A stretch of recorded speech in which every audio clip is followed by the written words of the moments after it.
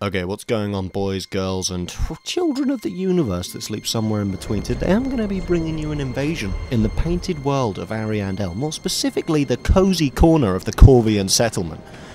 As you can see, it's quite chilly in here, quite cold, but fortunately I'm wrapped up nice and warm in some of the finest fashion you've ever seen in Dark Souls 3. I'm telling you, I'm about to set a trend with this delicious look. In this invasion, I'm going to be flaunting the effects of the silvercat ring. I'm going to be flaunting the amazing power of a great bow. And as you can see, the invadees, have been experimenting with the power of a great bow themselves as they punish me for my celebration of escaping death. Celebrating a narrow escape from death is justified, but as long as it's not in the crosshairs of your killer, be quite foolish, and I've learned my lesson for sure. Anyway, as you can see, I'm running around here trying to catch these guys with their pants down, slip the obscuring ring on so they can't see me running around these dark, dingy alleyways of the Corvian settlement and drop a cheeky plunge attack on my skull and end my fun forever. But now I'm thinking, as I ascend to the next level of the level, I might be able to sneak up behind them, fire an arrow, maybe knock them down to the lower level and just separate the party, hopefully deal with the phantoms one at a time. I'm quite foolish here, unfortunately, because I'm expecting for the phantoms to, and the host hopefully, to be coming round the entrance that I used to get in here. But foolish as I am, I didn't expect for them to use the shortcut that I very rarely unlock in PvE, because the level's a bit too short for you to really need to unlock every single shortcut. So I didn't expect what happened next, and what happened next was the Gold Phantom appeared, and I noticed he's password summoned.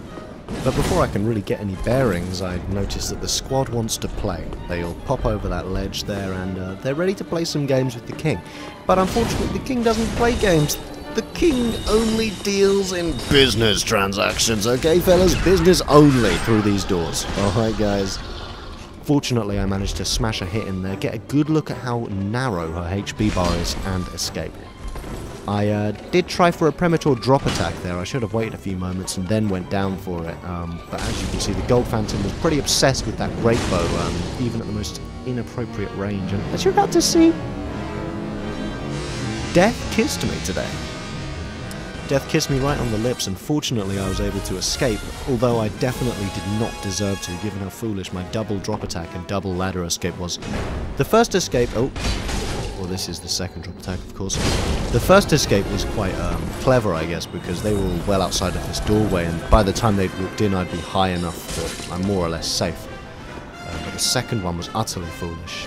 What you just witnessed was quite a delicious escape from the heat, thanks to the silvercat ring. One escape like that really does is it separates you from the host. It means they don't know where you are. Once you slip on the obscuring ring on a level like this, you can, work your way back in, sneak back in behind them, and then go in for a second round of action. Fortunately, in this case, I don't even need to go that far, because these fools start playing on narrow bridges while I'm in town with my great bow. And that should be a cardinal sin when it comes to playing in the Corvian settlement. No narrow bridges while I'm playing with my great bow, okay guys?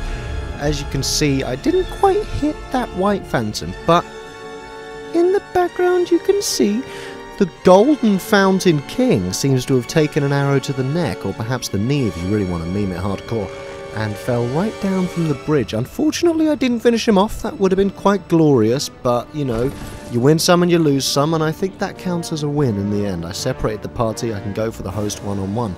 Well, 2-on-1, I guess, but it appears the Gold Phantom has totally vanished from existence.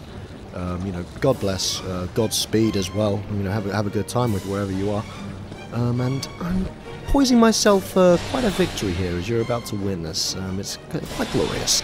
But as you can see, these fellas made a cardinal error by forgetting about the invader, forgetting that I have a great bow, and trying to go on with the PvE on this narrow bridge, and they pay the price. They pay the price, okay guys? If you're going to be running around playing games on such a narrow bridge, you need to expect to get burned, okay? So we're going to get another slow-mo of that, the glorious moment. Knocking the host off, don't have to deal with either of these fools, either of these fellas with their, silly weapons, silly outfits, and silly tactics, if I say so myself. Instant kill on that host, punish these gankers. They won't be messing with me anymore, okay guys? I think he was destroyed!